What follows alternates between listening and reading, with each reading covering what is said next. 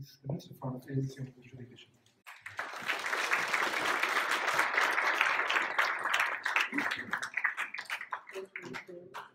To Jeff, Karina from the Bennelong Foundation, Sid from Myer Foundation, state colleagues, to supporters of the New Colombo Plan and to New Colombo Plan participants and alumni. I am so delighted to be here this evening, and the buzz in this room as we entered speaks volumes about the success of the New Colombo Plan that only commenced as a government policy initiative in late 2013. As Phil indicated, if you travel around our region, the Indian Ocean, Asia Pacific, in any one of the 38 countries that are eligible to receive Australian students under the New Colombo Plan, government ministers know about this program. Business leaders know about this program. Universities and students know of the New Colombo Plan. It's no coincidence that we chose the name New Colombo Plan because, of course, there was an original Colombo Plan in the 1950s through to the early 1980s. A scheme that brought young people from the region to Australia to study in our universities, live with our families on our campuses, get to know Australians and leave with an Australian qualification. The young original Colombo Plan scholars are today amongst the political business community leaders in our region. I can sit down at a bilateral meeting opposite a cabinet minister from Singapore and they will have been in Australia as a Colombo Plan scholar. You just cannot build that kind of connection, that kind of understanding, that relationship that endures, unless you've had this, what was then a remarkable opportunity to live and study in another country. And I, for a very long time, even prior to my experience at Harvard, have wanted young Australians to have the opportunity to live and study and work, have a work experience in a country in our region, because this is where Australia's future lies, in the Indian Ocean, Asia Pacific. So a whole raft of issues all came together when I became Shadow Foreign Minister after my experience as Education Minister. And I knew I needed the right advice and the right guidance to ensure that what was a dream, what was a hope or an aspiration on my part, could become a reality. And we put together a reference group, and Phil was part of that, went in opposition, and it's not easy for an opposition to attract people's support on a purely voluntary basis to advise on the development of public policy. But because this was an idea whose time had well and truly come, we got incredible support from the university sector, the private sector, NGOs, governments, states, across the board, and importantly, the countries of our region, who, as Paul Ramage would know, were quite taken aback that Australia would want to invest in our young people to study in their universities. It was seen as an enormous vote of confidence by Australia in the future of our region and Australia's place in it. That's why it's being run out of the Department of Foreign Affairs and Trade, not out of the Education Department as part of our international student exchange. This is a significant government foreign policy initiative. It's not just about the experience that the young student has, it's about building relationships at a government-to-government level, business to business, people to people. I can't think of a better way of investing $100 million of Australian taxpayer funds than into a program that gives young Australians between the ages of 18 and 28, with a few exceptions a bit older from time to time, to have this experience of studying in a university in our region, of living in that country, and of having a work experience or a mentorship or an internship. It is transformational. And we've customised it. Unlike other scholarship programs, we've customised it so that the students can go for a short period of time, if that's all they're available to spend, to semester-long or year-long courses.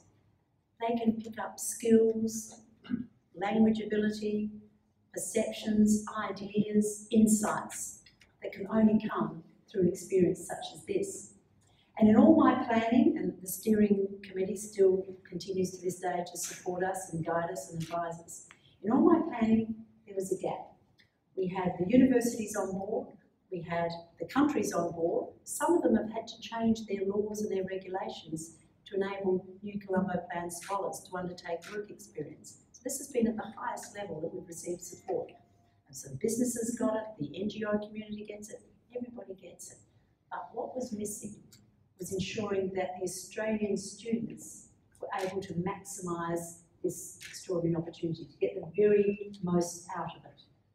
So it's been a partnership all the way through, and I want to thank the universities for embracing it and working to our deadlines and timetables, to the 38 nations involved for embracing an Australian initiative so warmly, and it builds bridges across so many divides, to the business community for partnering with us, and not only Australian businesses giving students the opportunity to work in their operations overseas, but also the businesses of the host countries taking on Australian students. Reverse the situation and think about it. If we asked Australian businesses to give foreign students work experience, think about the challenges that we would be facing as a government. But governments overseas have willingly embraced our students getting this kind of insight into the day-to-day life of businesses and NGOs and the private sector. And it has been an absolutely marvellous partnership. But what was missing was that pre-departure cross-cultural training. And that's where the Bennelong Foundation and then the Myer Foundation and AsiaLink and AsiaLink Business have come to the fore. Between them, the two foundations have contributed $885,000 to the New Colombo Plan. And I thank you most sincerely for that enormously generous contribution to what is a government program. And yet you see what I see. This is an investment not only in our young people who will come back to Australia with new ideas and new concepts and new connections and networks that will last a lifetime, but you also see it as an investment in the future of Australia. And I thank you so much for that insight and your perception that this is such a positive use of obviously precious resources from your foundations. I also want to thank the businesses that have got behind the New Colombo Plan. And this recent phenomenon of government and business partnering in international engagement is something that I want to continue to foster because the results have been so extraordinary. And whether it's King & Wood Mallesons in China, or BHP Billiton in Singapore, or GE in PNG, we are working with Australian companies and host country companies to give our New Colombo Plan students an insight into what it's like to work in that country and to bring that experience back to Australia. So whether they are global citizens or regional citizens or spend their time here nationally, they will be able to add so much more to the productivity, prosperity of this country as an Australian who has had this experience. Because I know each and every one of them will use the experience to their advantage, but also to the advantage of this country. So I could not be more proud of this program, I have to say. Yesterday, was it only yesterday? Yesterday I was in Sydney and I met with the Sri Lankan Foreign Minister, his first official visit to Australia, the first time we've had a Sri Lankan minister visit Australia in many years, given the significant conflict that that country has undergone in more recent years. And he asked me about the New Colombo Plan. And he said, given that at the time you named it, Sri Lanka was still in a time of conflict and a time of turmoil, why did you call it the New Colombo Plan? And I said, because the original Colombo Plan had so much goodwill about it, that people knew immediately that Colombo Plan meant something to do with students. And I wanted to pay our respect to that previous plan because we have built on that concept, we've just reversed it. And he was delighted that they had been able to share that name.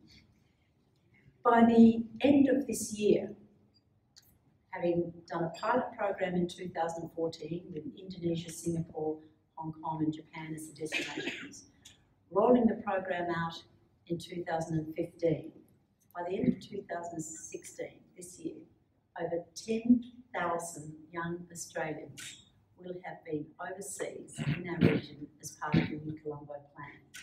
So I think I've made a case for further funding. And if any of you happen to see the Treasurer anytime soon, you can just drop that into the conversation. Because this is truly one of those initiatives that will be seen as having transformed Australia's place in the world like few others.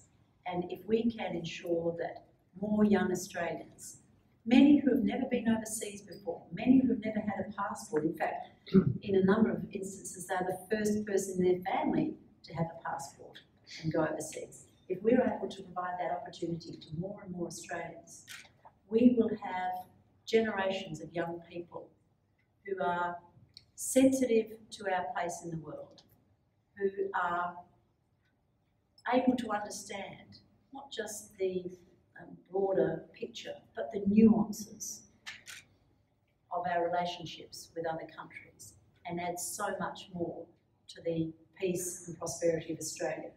That's what the New Colombo plan is all about. Relationships, peace, prosperity. And I'm absolutely delighted to confirm that we have set up an alumni chapter. We will have an alumni chapter here in Victoria. And one of the shortcomings of the original Colombo plan is that in the days pre-technology, they didn't maintain a database of alumni. We won't make that mistake, and we will ensure that our New Colombo plan alumni are supporters of the program, are advocates for the program, and support and mentor the students coming through, so that this is a program that endures, a non-partisan program that has bipartisan support that will continue way beyond the life of any one government.